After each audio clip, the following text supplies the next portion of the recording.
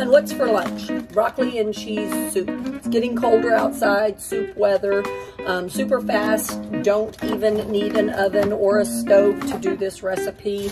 If you have some chopped broccoli, which you get in the frozen section of H-E-B or Walmart or wherever you like to shop. I've got my scale.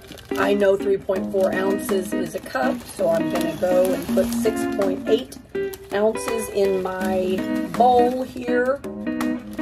And what's great about this, we're gonna add a broccoli cheese packet. You can totally add a little salt, a little pepper, a little garlic. You could even spice it up if you wanted to. And instead of the packet calls for 6 ounces of water, I personally really like to put chicken broth in there instead of water. I think it gives it a really good flavor. So we're gonna add our packet, and I just get the generic brand chicken broth. It's always a nice, easy way to get very low carbs, no fat generally, and not enough, protein to count against us. So we're gonna add 6 ounces of chicken broth. Again, this doesn't have to be a science. You can make this more or less depending on if you like yours to be a little more soupy or a little less soupy.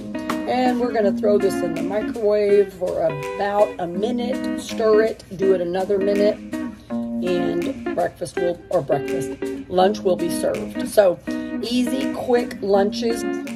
So here is our broccoli cheese soup. Again, you can make it thinner, you can make it thicker, however you like it. It's piping hot though.